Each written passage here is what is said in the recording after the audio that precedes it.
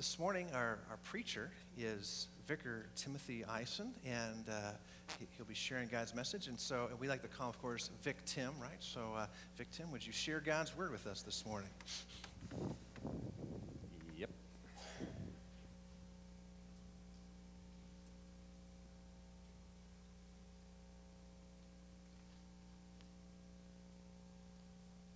Grace, mercy, and peace to you from God our Father and our Lord and Savior, Jesus Christ.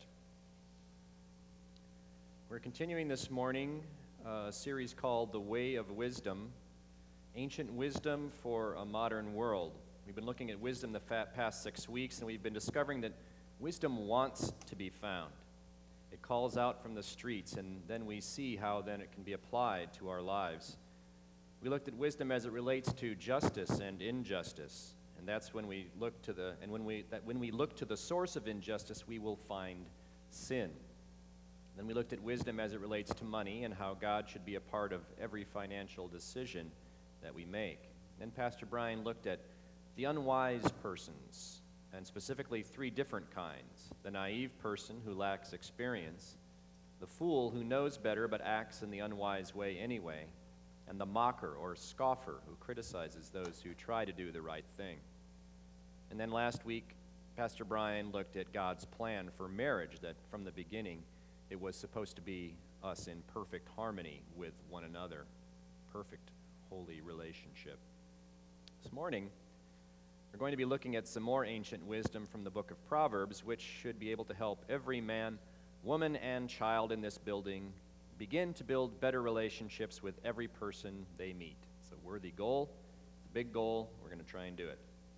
But first, since this is the last time I'll be speaking about Proverbs, I couldn't resist listing a couple of my favorite Proverbs, and my very most favorite one is, "An honest answer is like a kiss on the lips," which is just a beautiful image. But I shared this with some of the 4th grade boys at Camp 46 this week, and looked at me like I'd grown an extra head. An honest answer is like what? The grossest thing in the world? An honest answer leads to cooties? Are you trying to get me to lie? And of course, I would be remiss if I did not mention the wifely triumvirate. Many know, and rightly so, that the epilogue of Proverbs, which is a description of the wife of godly character, is an awesome way to look at the wives in our lives. It's a model for strong women. But there are other proverbs that are not quite as flattering to wives, including a quarrelsome wife is like a constant dripping on a rainy day. And then there is better to live on a corner of the roof than share a house with a quarrelsome wife. So you can hear the dripping inside the house. Now he's on the roof. A little bit further, let's go to the desert. Better to live, he's not even in the home anymore. He's not in the same county. Better to live in the desert than with a quarrelsome and ill-tempered wife, wrote Solomon, the man with 700 wives and 300 concubines. So, I mean, percentage-wise, you're going to come up with a few bad ones. Last week, Pastor Brian spoke about God's plan for marriage, and this week will seem a little similar. I'd like also to talk about relationships, but not just between husband and wife, but between all friends and relatives and even strangers. Many people from our culture have begun to recognize that the wisdom from Scripture, and particularly from Proverbs, have extremely practical application for our lives as Christians, particularly in the way that we communicate with one another. Let's look at a couple in particular from our key Bible passage for today. With his mouth, the godless destroys his neighbor, but through knowledge the righteous escape. A man who lacks judgment derides his neighbor, but a man of understanding holds his tongue. A gossip betrays a confidence, but a trustworthy man keeps a secret. And especially my new favorite proverb, a word aptly spoken is like apples of gold in settings of silver. And the key word here is aptly, as in appropriate, or just the right word. The Message version of the Bible renders this passage, the right word at the right time is like a custom-made piece of jewelry. I hope by now that we've banished the ridiculous childhood mantra, sticks and stones can break my bones, but names can never hurt me. An argument can be made that the Bible is almost more concerned about what you say than about what you do. We don't have time to delve into that subject today, but Jesus in the 5th chapter of Matthew compared calling someone a fool to murder. And the 3rd chapter of James has beautiful and frightful metaphors about the power of the tongue. For our purposes today, though, know that God cares very much about the things you say and the joy and pain that those words can cause. Words, as well as gestures, looks, and touches, actually have great power to affect our relationship with people, God, and ourselves. And John Gottman has made a career out of studying them. Dr. Gottman is a psychologist who co-founded the Gottman Institute at the University of Washington. He is known for his love lab. It's an apartment in which he can observe married couples or fiancés interact with one another over a weekend, and he can predict, and this has been doing this for 17 years, he can predict with 90% accuracy whether the couple's marriage will succeed or fail after observing them for only 3 hours. These predictions are not based on whether the couples agree on the big issues like money or politics or religion, or whether they're cat people or dog people, or morning people or night people, which are the usual barometers of success in a marriage. Gottman's formula is scientific and mathematic in its nature. The formula is too complicated to go into this morning, obviously, but I want to look at the foundation of Gottman's research, the tiniest emotional building block, which he calls a bid. There we go. Oops, back one. Now we're good. A bid in common language refers to either commerce or cards. If you're a painter and you submit a bid for a contract, if you have the lowest bid, then you might get a job. In poker or some other kind of gambling things, you can bid a quarter. In euchre or bridge, you can make a bid on a good hand. Gottman describes a bid in terms of a potential emotional connection. A bid can be a question, a look, a touch, a gesture, any single expression that says, I want to feel connected to you. Common examples of bids are initial greetings to friends. Hot enough for you? To little old ladies crossing the street. Can I help you with that package? Can I help you get across the street? To status updates on Facebook, which I'm starting to realize should actually be called bid book, because they are messages shot out into the universe with a button where you can like and a button to comment. And so almost all status updates are bids, like this picture from one of our members today with the update that reads, "Flowers my husband sent me to congratulate me on the new job. He is the best." And that's 7 exclamation marks. Yes. And so underneath that, you have all these comments. Oh, isn't he sweet? He's the greatest. Oh, congratulations. What's your new job? So all of this is like a definition of a bid right here. Really good one. More important than the bid is the response to the bid. And Gottman breaks those responses down into 3 categories. Turning toward, which is a positive response to a bid. Turning against, which is negative or hostile. And turning away, which is perhaps the worst, which is ignoring the bid. And this works not only between husbands and wives, but between bosses and employees, parents and children, friends with each other, and also with complete strangers. Let's take a very common example. Who is here is still in school of some kind? If you're still in school, raise your hand. Okay. What is the number one question your parents ask you when you get home from school, from the beginning of time until now?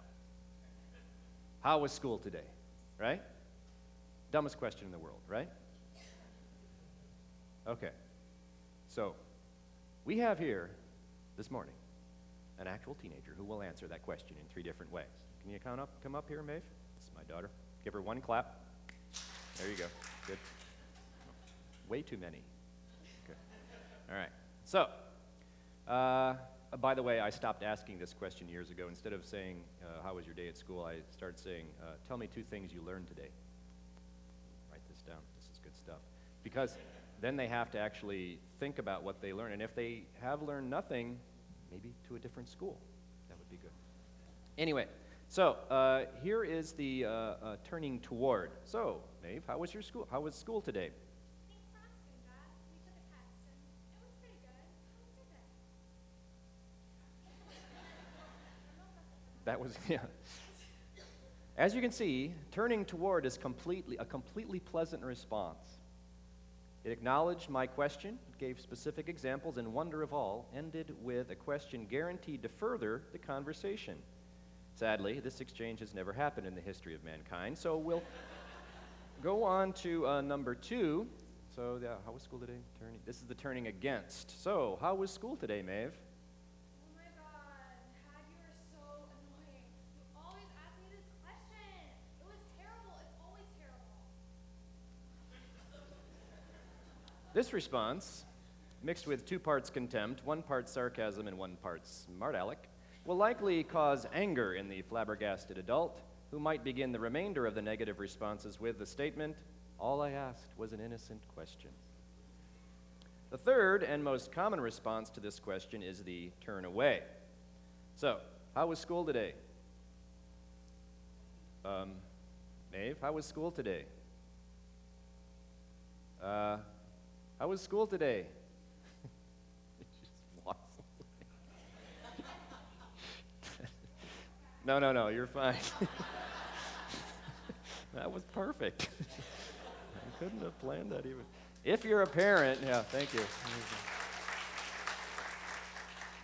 If you're the parent, how likely are you to bid for an emotional connection to that child again? That child in particular, especially. At least the turning away, or turning against conversation actually is a conversation, and you might actually begin to bring that back into something less than hostile, but the turning away response leads to a chilling effect for future bids. And bids are not just about school. Bids range from, "How are you?" to "Would you like fries with that?" to "Will you marry me?" and encompasses all the ranges in between, each demanding a response. So, let's try this. How are you? Good, yeah, that's the normal one. Fine, good, yeah, okay. How are you really?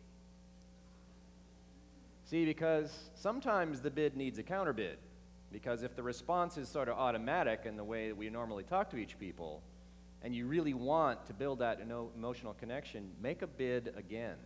So, and this is in fact part of Stephen ministry, is that Stephen ministry training is to not just be glib about the initial bid, but to really delve deeper into how people actually are. I hope that this knowledge of bids has the same effect on you as it did on me the first time I heard about it. I began thinking about all of the bids that I'd made in the past 24 hours after I'd heard about this, and it was ashamed. A lot of the turning against and the turning away. Certainly there was some turn towards, but far and away it was turning against or turning away, and my vaunted Finnish stoicism ended up looking an awful lot like turning away from emotional bids for connecting with me emotionally. And what I loved about this knowledge is that I started to become conscious of every bid and response, and not just mine, but people in the community as well. I began making it kind of a hobby to see bids and responses, and I was up training up this week at CenturyLink Field as part of our National Youth Gathering fundraising effort. We're going to be doing concession stands up there at CenturyLink Field for the next 3 months or so. And there was a bartender, because it was all the different people were doing training, and there was a bartender, and people had to re-up, so they had to redo this training. And the bartender goes up to a young, attractive woman and says, "Hey." Couldn't help noticing it when they called for bartenders to stand up. You stood up, and I hadn't seen you here before. Are you new? My name is Rico. The young woman gave him a knowing stare, did not offer her name, sipped her water, and said, "Yep, I'm new, but that wasn't." I thought, ooh, bad bid. Bad bid. So, I'm going to sit here for 10 seconds in silence and let you think about why I'm talking about bids and responses in church.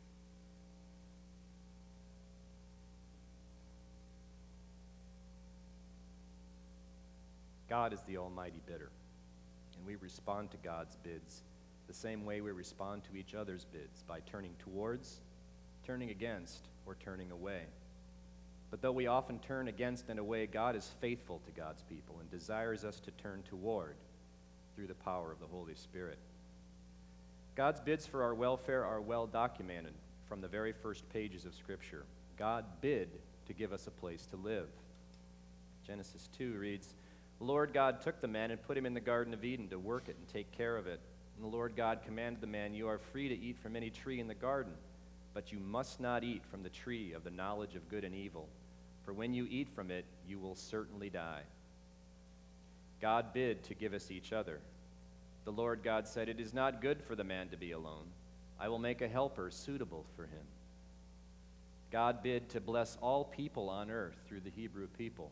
"I will bless those who bless you, and whoever curses you I will curse, and all peoples on earth will be blessed through you."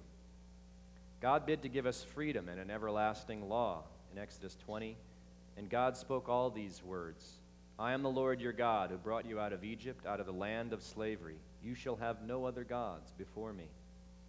When people turned against God, God bid to give them a king. But when they said, "Give us a king to lead us," this displeased Samuel. So he prayed to the Lord, and the Lord told him, "Listen to all that the people are saying to you. It is not you they have rejected, but they have rejected me as their king." Do you hear the pain in God's words? He's given us a bid, and we rejected. We turned against that as our response. "As they have done from the day I brought them up out of Egypt until this day, forsaking me and serving other gods, so they are doing to you. Now listen to them, but warn them solemnly, and let them know what the king who will reign over them will claim as his rights." God's bid is like a mother's love for her child. "Jerusalem, Jerusalem, you who kill the prophets and stone those who sent you. How often I have longed to gather your children together, as a hen gathers her chicks under her wings, and you were not willing." God bids for us to live with him forever. "For God so loved the world that he gave his one and only Son, that whoever believes in him will not perish, but have eternal life." Can you think of any bid greater than sending your Son to die so that the world can be saved? That is the ultimate bid, the ultimate gesture, the ultimate act of putting it out there. And unlike the bids we make to each other, God's bids are for something much greater than an emotional connection with us. Though, incidentally, it is that personal connection, that personal relationship we have with our Creator that sets us apart from other religions of the world. God's bids have eternal significance for us. And let me be clear, turning toward God will get you no closer to salvation. That is by the power and grace of God himself. But when we turn toward God's bids, we will necessarily be turning toward one another. So while our responses to God's bids don't count for salvation, they certainly matter to those around us. Because when God bids you to pray for someone in the hospital, the relatives and nurses and friends will see your response and give thanks to God. When God bids you to hug someone who has just found out their dad has cancer, that person can feel your response and give thanks to God. And when God bids you to be a camp counselor, the one who needs you can feel your response and give thanks to God. And when God bids you to stop an argument you didn't start with a word of kindness or humor, your spouse, friend, enemy, child, or clerk can hear your response and give thanks to God. My prayer for you is that you begin to see God's bids in your life and turn toward them through the power of the Holy Spirit.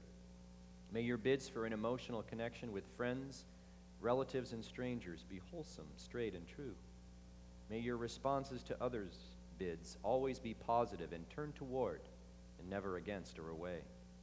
And may this knowledge increase in you an awareness of your responses to the love God gave you in the life, death, and resurrection of his dear Son, Jesus. Let's pray. Almighty God in heaven, we praise and thank you for your constant love and affection to the thousands of generations of those who love and obey your commands. Help us by the power of your Holy Spirit to respond to others as you respond to us, with forgiveness, grace, mercy, and unconditional love. In the name of your Holy Son we pray. Amen. Thank you, Tim. That's way better than Dr. Phil. All right, appreciate that. May the Lord bless you and keep you. The Lord make his face to shine upon you and be gracious to you. May the Lord look upon you with favor and give you his peace. Amen. Let's stand together.